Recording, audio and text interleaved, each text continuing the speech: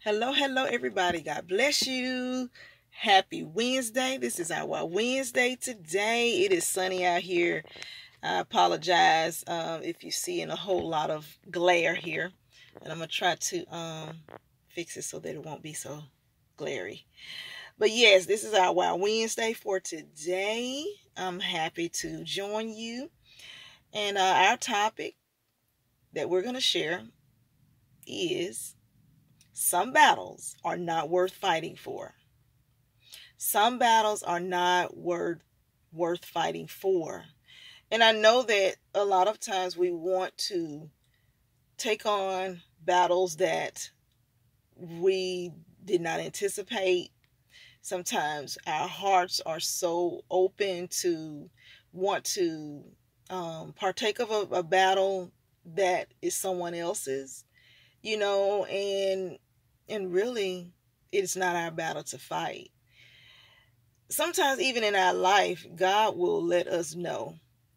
He will guide us and show us that you're not supposed to fight this battle. You're not supposed to pick this up. You're not supposed to continue this. And some things he'll show you right away. Some things he'll show you right away. Some things it takes time. After you go through a process of time, you'll realize, man, why did I do this? Why did I embark upon this? Why did I take this on as my own?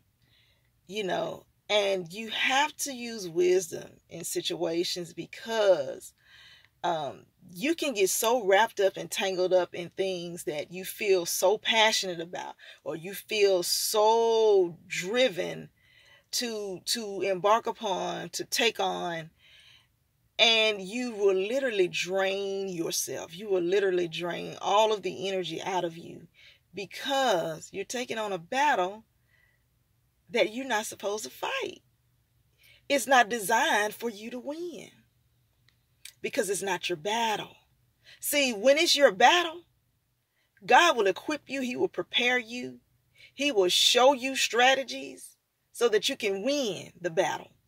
But if you take upon a battle that God did not intend for you to take on, you will get whipped. You will get exhausted. You will get beat down.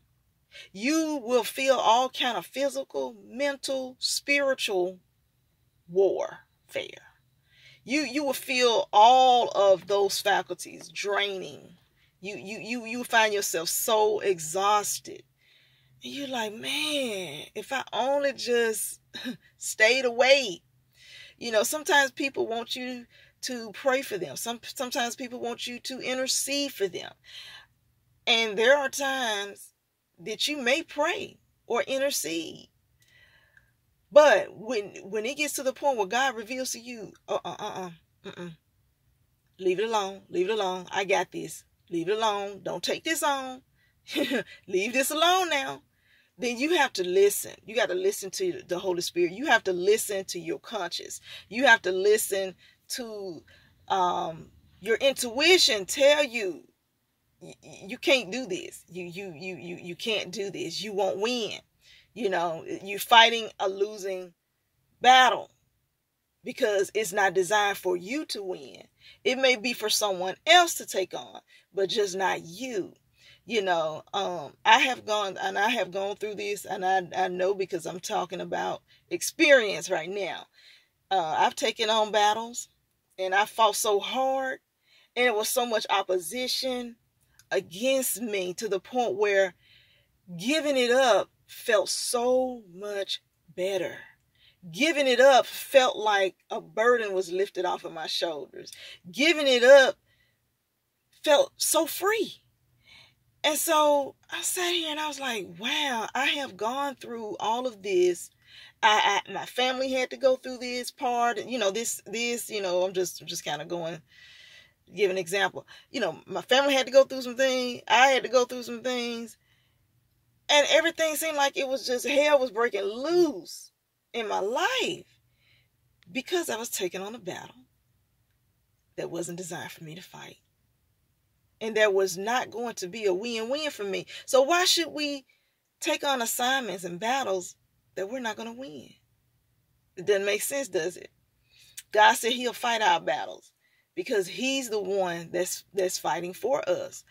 But oftentimes there will be some things that will brew up. God said, okay, I need you to fight in this battle. I need you to war in this battle. And the way we war is different from the way the world wars. We war on our knees. We war before the Lord in meditation. We war interceding and praying and fasting. You know, we have to give up something. We have to be sacrificial when it comes to war, you know, because we're not fighting with our fists. We're not fighting, you know, doing things that will cause, you know, in the Bible where it says, you know, you reap what you sow. We don't want to do things that we sow and then we end up reaping it in return, especially when it's something that God did not intend for us to do. So we learn and how to listen to God and hear his instructions as to how to go about fighting in a war or how to go about fighting in a battle. And so, you know, and I just said, you know, some battles, like I said, are not worth fighting for, you know, and your heart can be in it and you can have the desire to do so and you can want to do so bad, but it's not yours to take on. It's not yours to take on. And so in those situations, you just have to ask God to show me what to do in this situation. You may not want me to take this on, God, but you may want me to say a simple prayer and not carry this burden. Because if I carry this burden, my life is going to be affected. My children's lives will be impacted. My family's life will be impacted. The people around me will be impacted. And it may even affect my job, you know, my finances. And so you look at all of this, you weigh in all of this. And then you ask yourself, is it worth it? You know, and when you realize, when it's revealed to you to let it go, then you should let it go. You should let it go. Okay, I can't do it. I can't do it. I can't do it. I already see past the problem. And I know that the answer is that I will lose. So I'm not going to take this on. You might say a quick prayer. You may keep them in mind when you're praying for your family. But just to take that on as this is my baby, this is my assignment, and I'm going war through this thing. I'm going into this battle. You know, I'm putting on all my weaponry. No. God's saying no. Stop. You won't win. You won't win. You won't win. So we got to know. We got to know, and we have to process that some battles are not worth fighting for, because you're going to lose. It's not designed for you to win because it's not your battle. So when we can process that, then we can move forward. You know, you love people. You know, you want them to be successful. You want them to be healed. You want God to perform miracles in their lives. You want their finances to be blessed. You want their children to be blessed. You want so many things. And I have so many people that I know that are going through right now. But God has not unctioned me to take on any assignment in intercession right now, because I'm dealing with some things right now that are heavy in my own life. We're just coming out of something that we have been dealing with in my family. And so, you know, to try to take on any more at this point, and I know that I have friends that I care about that are going through different things in their families. God did not. He did not instruct me to take on anything else outside of what's happening with me and what's happening around me. And so I have to listen to the Spirit. And I could want so bad to pray and intercede and to be on my knees in consecration. But it's just, I'm not in that season right now. But anytime I think of them, I send up a prayer. And I pray God's blessings over their life. But to take it on and to just really get deep into a battle, it's not mine. It's not my battle to take on. So you have to know this. You have to accept that, because sometimes you will feel guilty that you weren't there, or you didn't do enough. You didn't pray. When things happen, oh, I didn't pray enough. If I would have done this, then things would have changed. You can't put that pressure on yourself. You cannot take it on as if you were the only option. And God has placed people in positions to pray. And sometimes you don't even know who may be praying for you. You don't even know who may be interceding for you. But the people you may ask may not have the time, and they may not be in that season, that battle season, where they can give time to prayer and fasting, or give time to really just cater to you or in your needs, or in your family's needs. So, there has to be some understanding there.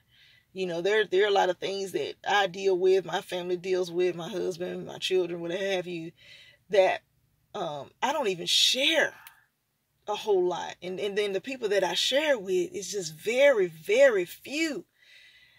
And I do that for a reason, because I don't want people to feel burdened to have to pray when I know that I have people that are around me, that are within my family, that can intercede and pray.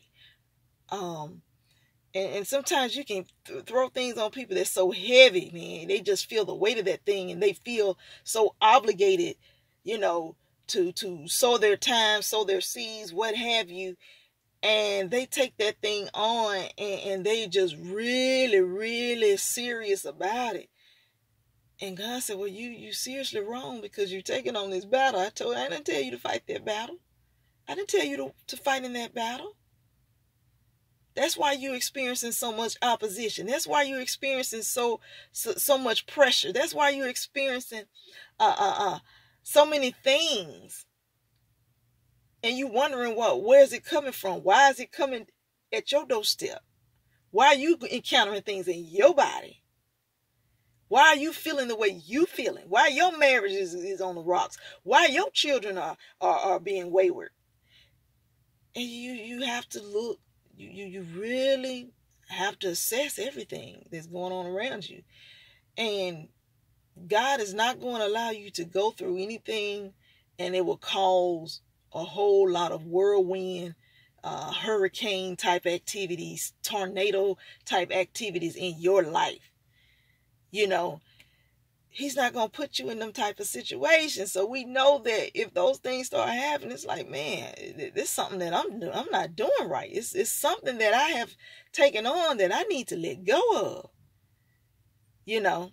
because I bit off more than I can chew. I just can't chew this. I can't do it. I can't do it. I have to stay where God wants me to be.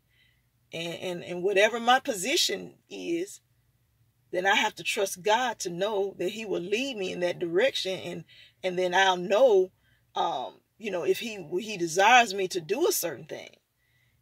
People are walking in and out of different seasons all the time, and sometimes it's hard for us to know what season people are in. Everybody's not open and sharing, but sometimes when things are silent in a person's life and you don't see them, then they're going through something. And if you're thinking about them, you may want to just whisper up a prayer, but you may not be able to handle their battle. So you just it may not be in your best interest. It's not wise to just pick it up and just carry it on like, oh yeah, I'm going to carry you, sis. I'm going to carry you, bro. We got to use wisdom. We got to pray and ask God. And if we're not the ones, we pray to God to send someone, or to warm someone's heart to be that one to intercede, because there are intercessors out there. There are people who, that is just what they do. That is what their calling is, to intercede, to pray diligently, and so, we have to pray that the right people in the right places will be fighting in battles and wars that need to be fought in, because then if you're in the right place and you're doing what is required, then it's going to be effective. But if you're fighting something and it wasn't your fight, it wasn't designed for you, you won't be effective, you will not be successful, you won't win. So this is our Wild Wednesday for today. Some battles are not worth fighting for. You have to find out, you have to identify with that, because not all the time will it be told to you. Sometimes when you get right in the thick of it, then you'll realize, oh man, this wasn't something I was supposed to be picking up. So God bless you all. Love you. I hope that something I said has encouraged you or has enlightened you. And we'll be back for another Wild Wednesday. All right, guys. Bye-bye now.